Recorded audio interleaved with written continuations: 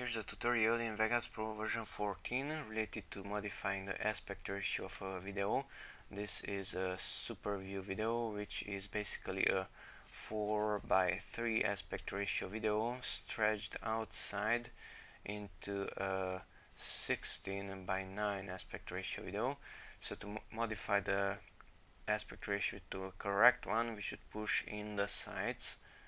Okay, and to do that, go here to the event pen crop button, press event pen crop.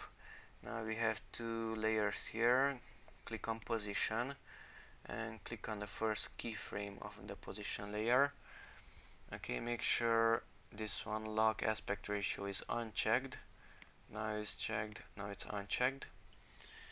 Okay, maintain aspect ratio, set that one to no.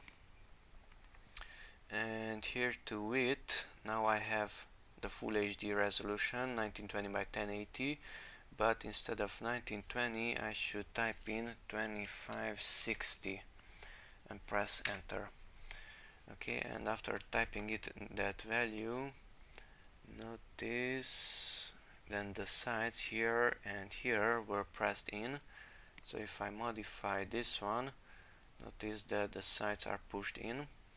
Okay, so that's why type in 2560 here to width. Okay, and that gives us the correct aspect ratio of 4:3. If you want to get rid of these black bars also, then you need to stretch it out by maintaining the aspect ratio, but then you will lose the bottom part and the top part of the video. Okay, that's it. Thanks for watching. Bye bye.